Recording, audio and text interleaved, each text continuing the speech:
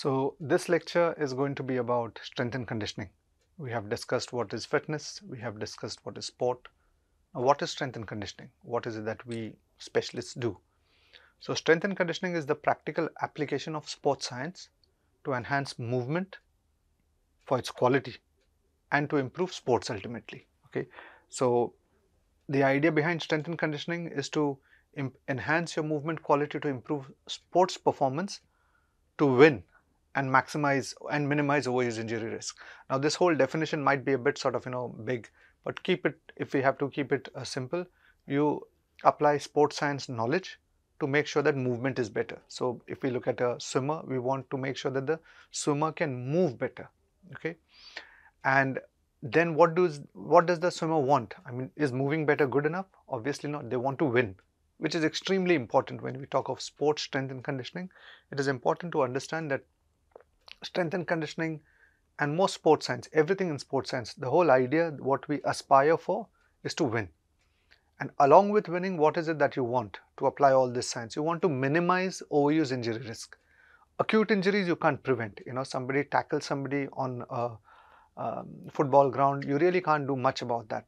It's just one of those hard facts of, it's like an occupational hazard. Okay, but you can minimize injury risk to which happens due to overuse. So strength and conditioning, again I repeat, strength and conditioning is the practical application of sports science to enhance movement quality, to improve, in brackets, sports performance, general performance also. But the whole idea between sports performance is to win and minimize overuse injury risk. The next point which says below is that it's sports centric. Okay, so we normally work in liaison with technical coaches. Now in today's times, strength and conditioning is a often used word. It's sort of very cool to be called a strength and conditioning coach. So many times people say that, okay, we have strength and conditioning classes in our gym. And I sometimes ask, like, what do you mean by strength and conditioning classes?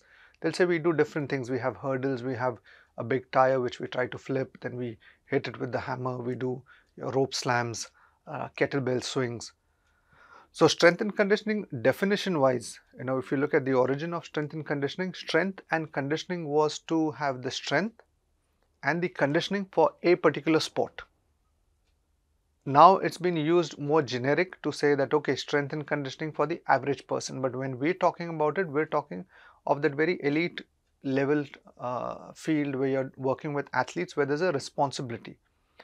The average person who goes to a gym and does some maybe tire flips or rope slams is not training for winning. And this is something we have to understand. The whole process behind getting educated and getting knowledge in sports science is to help somebody improve in their sport to win. And there's a very clear role you play. So that becomes the difference between using the term strength and conditioning generically and then saying what is a strength and conditioning coach. A strength and conditioning coach is somebody who works with sports people to improve their performance, to enhance their performance. A person who who's using strength and conditioning for regular workouts in the gym is still using the principles, but it's not that they are doing something to improve their sports performance. So to give maybe a more basic answer which will make sense, it's like somebody who has a very powerful super bike. Okay, you see sometimes super bikes on the street. So a super bike can be used on the street. It can be very powerful. It can go fast. And then there's those who race with them on an official track. And then you get to know who's the best one. So those people who work with those motorbike races, who go on a track, they are responsible because they know exactly what to do with that motorcycle. And the skill which is taught to them has a reason, because they want to be their fastest. Whereas a super bike that's used on the street, just maybe, for going around town or meeting friends, you are not wanting it to be the best, because that's not the whole, you're not competing against somebody. So this becomes the difference in strength and conditioning, specialization, working with athletes, and then you can of course utilize the principles for general use as well. Now also to understand that you have to work with a technical coach. Strength and conditioning in sport cannot work in its own world, by itself. There has to be a technical coach who should be able to use what you give. If you're giving something to the athlete, making them fitter in strength, endurance, cardiovascular, whatever be the case. If the technical coach is not able to use it and the player is not able to use it, there's really no point. So this is something to be understood again, and this is where the specifics come in, of a general person who works out in a gym and does some movements which look nice versus a strength coach who's working with a technical coach to enhance technical movements. So it's important to understand this, that all you do in the gym, all you do on the field, or any testing or anything you do has to help the technical coach and the athlete to improve technique. If there's a workout which is amazing, very hard, looks very fancy, in today's world of social media can be very nice to post certain things. In the real world, when you work with sports, if this is not helping this, it is of no use. Sounds harsh, but that's the truth. So now coming to the million-dollar question. Fitness, we spoke about the 5 components, and then S&C, what's the difference? So here's the difference. You can see 2 tables, okay? You have the components of fitness, and then in this second one, which is the components of S&C, you have those as well and plus more. So what this implies and what is very important to understand for S&C specialists is that you have fitness which is a must when you're doing strength and conditioning. And this is sometimes forgotten. A lot of young coaches sometimes jump the gun and go into advanced movement patterns, the skill related components, without having the basics in place.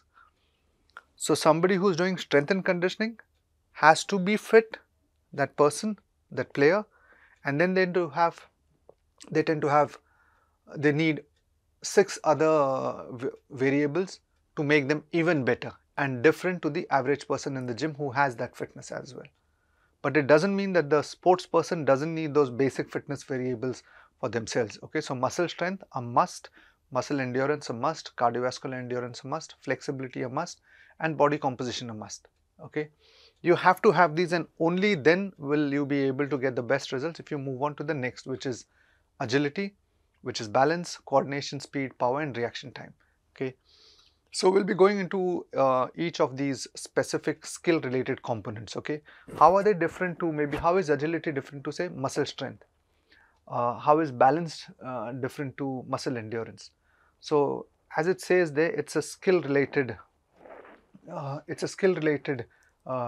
component. So when we talk of agility and when we get into the definition, you realize that this requires thinking, this requires your mind to be in, this requires your mind to be in. Mind. Some of them require a lot of mind coordination. So this sort of gets, you can say it's a body and mind together here more. Whereas I could be doing flexibility, I could be stretching, and I could be thinking of something completely different. Okay, somebody could have great body composition but is not able to bring that body to perform a skill. Okay, so these are skill related, all these 6, and these are general fitness principles which are important, but these become the next level.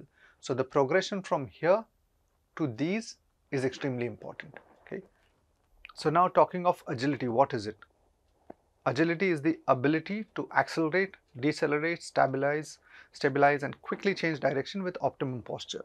In simple words, you're able to start, you're able to stop, and while stopping you slow down, or rather start, slow down, stop, change direction, all fast and with good posture.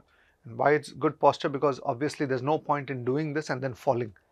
If you're a football player, you want to explode, you want to decelerate, slow down, you want to then change direction in the right posture. You don't want to be falling and changing direction. So though you've changed direction there, it's no point if your posture is not right. There's a small video example of this. You can have a look at this person who's, you can check, not now, I'll tell you which one to look at. So here, this is the person you look at. Look at him, he now runs. Okay, he slows down, changes direction, and then goes again. Okay, so you can see the speed changes. There's sometimes when it's fast, sometimes it's slow. I'll play this again just to get a feel of it. Okay, let's try to go and play this again. Yeah, so just check, not this person, as he keeps coming. Okay, so there his speed is increased. Okay, when he sees somebody in front, he changes direction, completely changes. Okay, starts again fast, and changes. So it's basically he's starting fast, coming back, slowing down, changing, but with good posture. He didn't lose the ball from his hand. Okay, so that is what agility is. Going to the next one now. Now balance. What is balance? Okay, the ability to maintain equilibrium when stationary or moving. So as the name suggests, balance, you're able to stay balanced either stationary or while moving. So static balance, there's a definition there. Static balance, and you can see the lady here, who's in this particular posture. It's static, she's not moving. Okay, and this is the yoga tree pose that is often done by people. Okay, which is a great pose for static balance. Okay, so she's doing that, and what is it? It is the ability to retain the center of mass. Okay, so her whole mass, which is here above the base of support in a stationary position. So base of support is this, the base, and it's supporting, and the center of mass is over this. So she is able to control. So that is static balance. Somebody who is practicing will be able to control. Okay, what is dynamic balance? If that is static balance, then what is dynamic? Dynamic balance is the ability to maintain balance with body movement. So what's the difference between this lady's posture and balance, and what's the difference between this gymnast on a balance beam? Okay, this gymnast, as you can see, she's in mid-flight, she's into a somersault. Okay, probably doing a backflip, or rather she's doing a somersault in front. But as you can see, she's in mid-flight, and then with that movement she's still going to land and balance and hold. She's moving and still she's balancing, whereas here she's not moving. So this is important to understand that these are two different types. Which one is the harder one out of this? You should obviously be able to know, which one is harder, without a doubt this. And this is what makes the difference between a sports person. It's a very high level of skill, and this is what most general people will do. So we have to understand, when we add certain terms of teaching, what is it that we are teaching? Okay, what is it that we are actually saying is needed for a particular sport? Okay, now we go to the next skill related component of strength and conditioning, which is extremely important, which is coordination. And probably this is one of the more important components. What is coordination? Coordination is the ability to use the right muscles, a muscle or muscles, at the right time with the right intensity. So what it means is everything. If somebody is, maybe like the person who's doing the tennis serve, okay, he throws the ball, okay, up, and then he goes back with his racket, and at the right time after the movement he is able to connect. There would be obviously no point if he's going to throw the ball and the ball falls and then he connects and then he tries. And this is what would happen with somebody less skilled. Somebody, an average person goes and tries tennis who's never played, they are just not able to connect the ball because their coordination levels are not high. So coordination, in the definition you can see, it involves optimal sequencing and timing of synergistic and reciprocal muscle activity with proximal stability to produce the required action efficiently. Now, to again explain this in simple terms, it involves optimal sequencing, meaning everything takes place at a certain pace. Okay, everything falls into place, and timing. Of synergistic, which are muscles that are creating the movement, which are helping in creation of that movement, and reciprocal muscle activity, which are the agonist and antagonist muscles are working together. Okay, with proximal stability, meaning the stability around the core, okay, in the center, so it's stabilized, and then everything is happening to produce an action which is efficient. Ultimately, we want what? We want efficient action. If the action is not efficient, all the strength and all the coordination, all the power in the world really doesn't help much, right? So this is important to understand, okay, that coordination is something where everything works together to get a movement done. Now, from a S&C perspective, how can you add some coordination drills? Okay, so here coordination comes along with sort of, you can say, balance. Okay, you have to make a person in the gym do some exercises which require them to think, which require to use the mind more. And I'll give a simple example here. Coordination would be something where you make them do something, a very basic exercise, okay, very basic exercise such as bicep curls, which is done for strengthening the bicep muscles, right? Very simple, not much thinking, you see it very common, everybody does. How do you add maybe something as simple as um, um, for coordination, no, to add to it? You can make coordination in such a way that you use dumbbells instead of a barbell. Your one arm goes up, so there's a concentric movement. As it's going into eccentric, you coordinate so that this one comes up at the same time. So as this is going down, midway they meet, this goes up. Again, midway they meet, this goes. You can then also add, from a neutral position or from a completely pronated position, you get into supination, okay, which is again a great move for a bicep exercise because you're using its proper function. So you supinate, you supinate.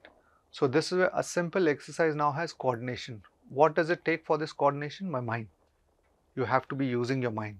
So instead of just taking a bar and just you could be dreaming and doing this, and I've done my 10 reps and I put it down, you add something like this, it just makes the athlete think more and more coordination. You can make now that action into a bit more advanced by making that person stand on a balance board. So now that once they on that balance board, you have balance as well, okay.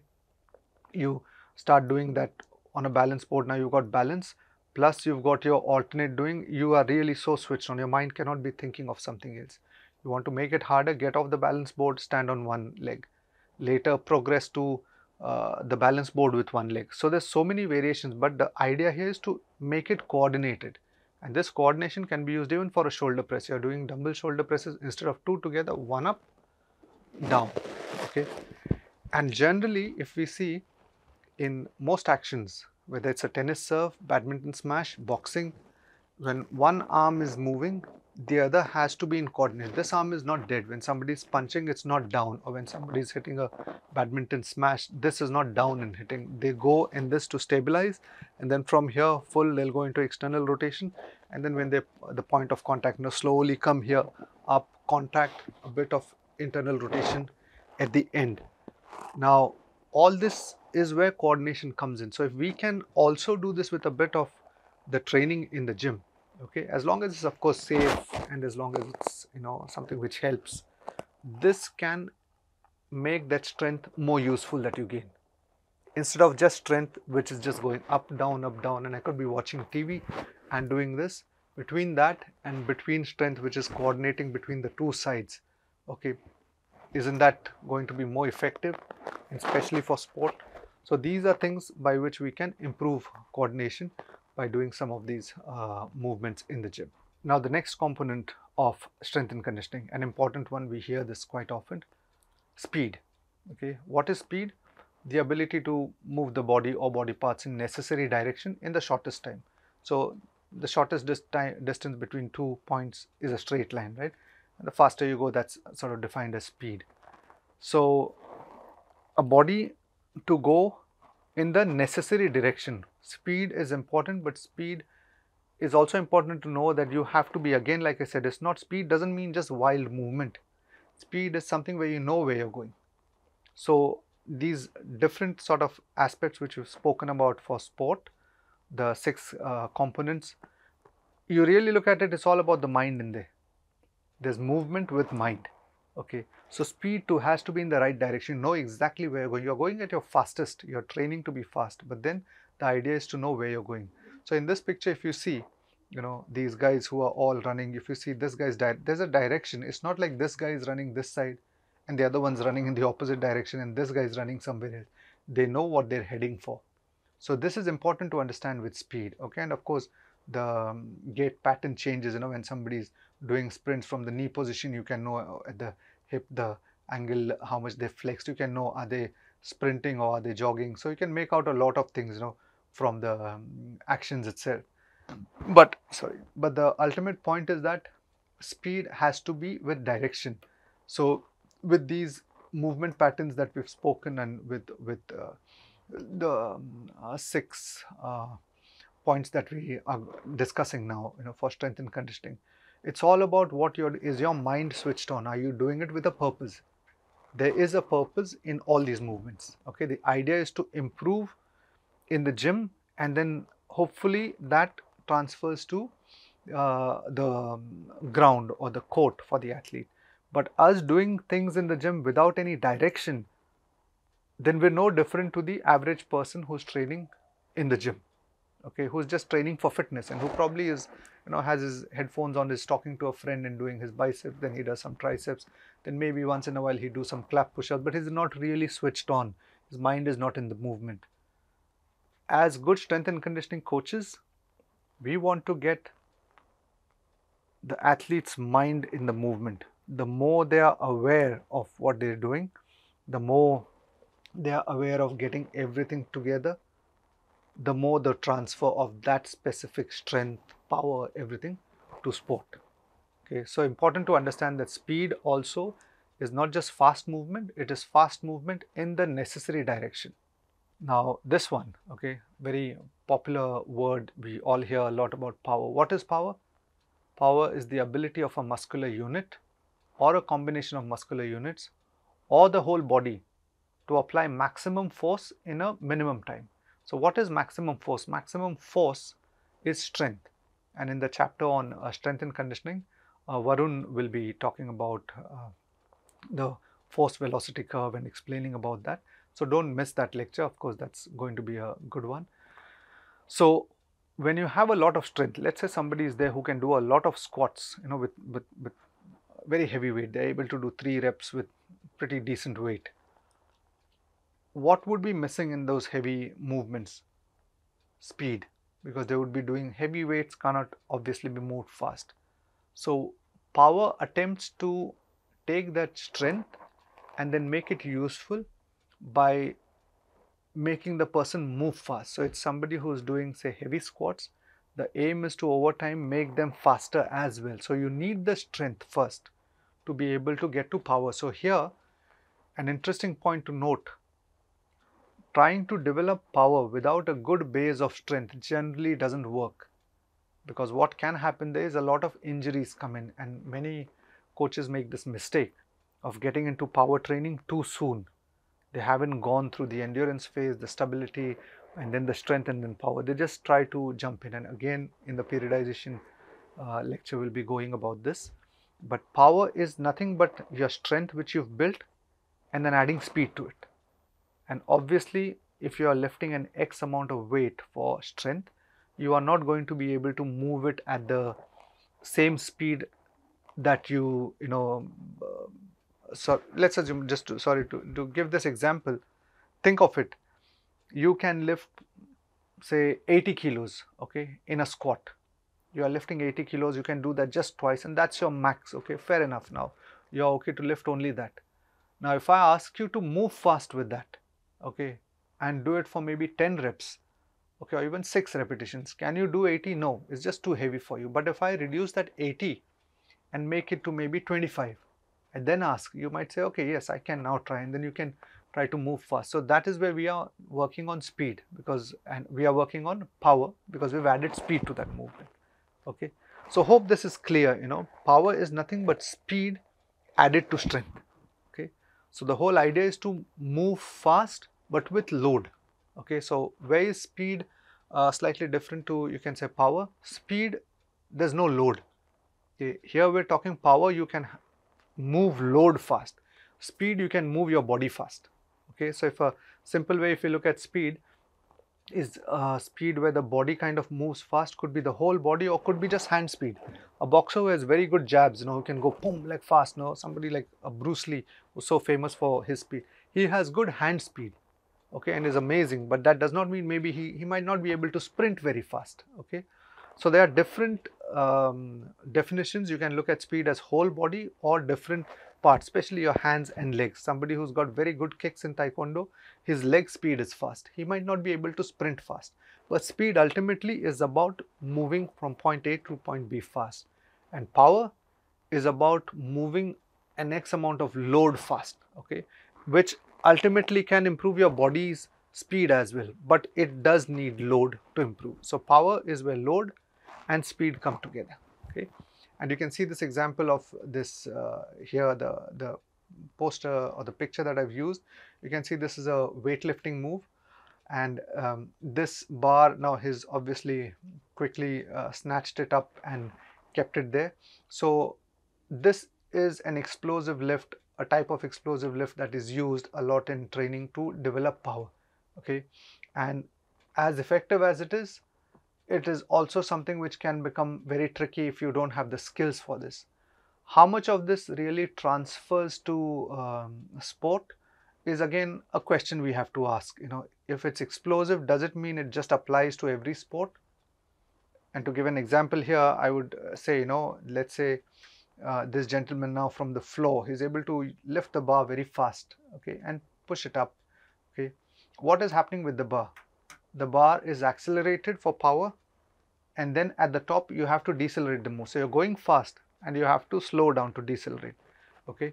So one is that you're accelerating and decelerating.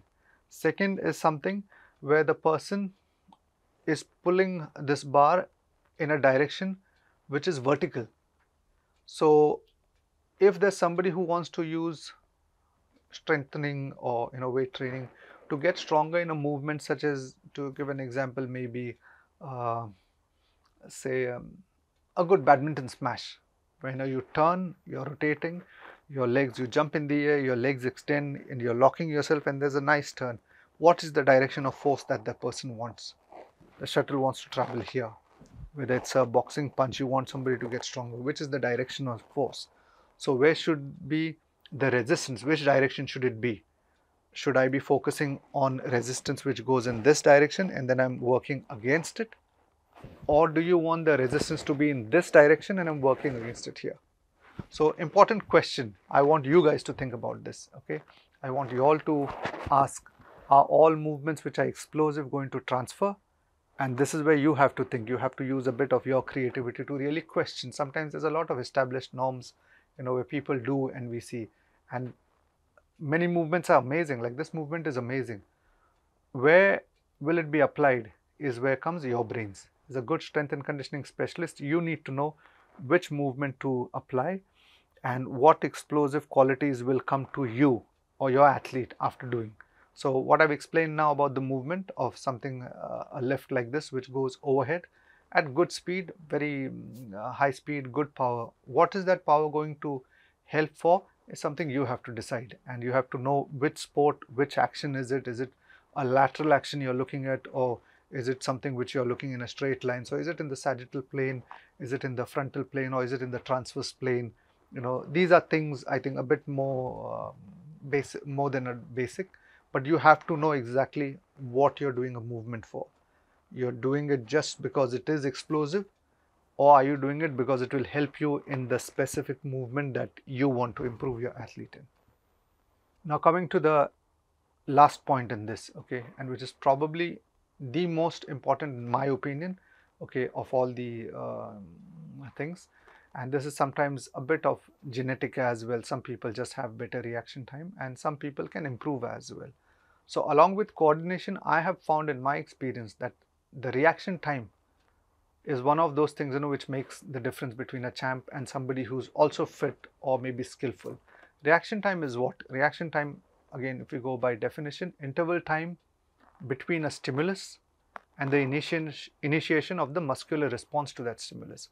So I've given an example of swimmers here. In swimming, you stand on the blocks, then you'll hear, take your mark, and then there's a beep, toot, and then people dive in, okay. So the person who hears that starting sound and reacts earliest, okay, that is the person who gets in there fastest. So in this picture, if you see, okay, there are so many swimmers who are jumping in, right? Some are in a very good position, okay, you can see this person here is also in a good position, but some's hands are closer to the water. Maybe this guy and this guy are closer. This person's angle is slightly down. So various different things. Here there's another hand you can see which is still far away. And this can be the difference. The person obviously who gets into the water first, you can just imagine the advantage he has. He will cover more distance, come out quick and then out. Now starting here and responding to that sound which you hear, the take your mark and the beep, and from there the person sort of dives in. This can set the pace for the whole race. If your start is good, and especially in short races, which are like 50 meters, it can make a whole difference between, what you're going to achieve in the end, because you just have a huge advantage when you start well. And reaction time is that. And reaction time, this is of course an example of swimming, but reaction is also in boxing. A person whose reaction is so good that they can duck a punch or they can move out of the range of a punch. Just imagine how much advantage that person has over somebody who takes a bit slower. It's all about that punch landing on your face and somebody who can react and move. So reaction time becomes extremely important. It is one of those things, when they see something happening, the stimulus and the response, it's sort of, the response is appropriate and slightly faster for the stimulus so that you can respond in time. Something's coming your way, okay? It could be a punch, it could be a shuttle which is coming at high speed, and you know what to do. Maybe get into a position which is not awkward. Somebody who takes a shuttle on the body, okay, and versus somebody who moves a bit out and takes it, or somebody who reacts in time to get under the shuttle, what's called in badminton, like it's right under, and the person is right under and hits a good shot, versus somebody who's late to react and takes it here, okay, which leads to other issues, of body, taking load. So there's so many factors here, okay, but reaction time is one of the most important factors when it comes to success. And the second one, like I said, in my opinion, is coordination, because these two make sure that everything you've got, your strength, your muscle endurance, your body composition, your agility, all these fall into place. These all without reaction time almost doesn't make sense, okay? So we have to understand that, reaction time is something that makes everything come together, and then when it's done, it has to fall in place. So now how do we do this in strength and conditioning in the gym? You do practice drills where you react, okay, especially in sports where there's reaction, which is so important, like swimming, track and field. It is so important for the person to not just have power, but also know to react at the shortest time. And if that is not helping, you can just imagine how much work can be wasted. Your player can be the fittest swimmer, could be very good, his strokes could also be very good, his or her strokes. But if their reaction is not their best, just imagine what could be happening and how much time can be lost in that, okay? So we've gone through all these points now. And if we go back again, okay, now as we see these points, okay, you can see I've gone back to the first slide, components of fitness for only fitness. You are training a general person in the gym, you can focus on the first. You want to train an athlete, you focus on the others. Now, can an average person also focus on the others? Yes, but the risks are slightly higher. So we have to understand that skill related components of S&C, these carry a bit of risk with them. For example, agility, change of direction. An average person who's an office goer tries that, they might not be able to sustain the lateral movement and not be able to control. They might not have eccentric control to slow down. So they might injure their ankle. If they are not good, and if you try them, an average person to run fast at high speed, their hamstrings might not be able to take it. They might not be able to tolerate speed. They might even have a fall. Power, somebody who's training for power, and nowadays, of course, a lot of people who are not athletes train for power. The skill related components do carry their own risks as well, and that's where a highly trained, efficient specialist is important, who can observe and make sure that, like I said earlier, the right medicine is given to the right patient. Okay, some people just do some of these other drills because they're a bit more cooler, right? Agility, balance, speed, they appear so cool to do. Some of the lifts are so cool to do, very Instagram friendly, if we may call it. Okay, so we have to understand that these components are for athletes, and if anybody else is using it, has to be monitored. If the athlete is using it, they have to be monitored even more, because it can make a huge difference. It can make your body, it can break your body as well. So exercise is something, obviously, which has its own pluses and minuses, but yeah, these are the 6 skill related components which are additional and necessary for sports. Okay, if you're working with somebody who is into a power based sport or very physical demanded a physically demanding sport, then the skill related components become important. But the basic, the 5 are also important. Many people jump the gun and go from agility onwards without having muscle strength and endurance, really not going through the whole phase. So you have to have those and this if you really want to say that somebody is an athlete and is really not just fit, but is also athletic fit or swimming fit or football fit. So hope this lecture has been helpful, and hope that it takes you through all these different components and you've understood and got a clear idea about what is required for strength and conditioning, and now what is the difference between strength and conditioning, fitness and sport. Okay, so these 3 lectures were for that and that clarity, so we know exactly what we do when we work with whom. Fitness is for the average person who just wants to be fit. Sport is for people who want to play a certain sport for fun or for profession, but sport is not for fitness. In fact, there's a saying that you don't play sport to get fit, you have to be fit to play sport. Strength and conditioning is for professional sports. It is to help professionals get better. Okay, can strength and conditioning just be used for the average, maybe a housewife or maybe an office going person who has just joined the gym? Can I straight away put them on agility because it is so nice, I can put some cones and make them do side to side? Would it make sense? These are questions you have to ask yourself, okay, and then come up with the best solution. Like I said, the right medicine for the right patient, okay, not a fixed medicine for every patient. So hope this helps you guys in designing better programs, and we'll be getting to other lectures where you'll learn a lot more. Thank you.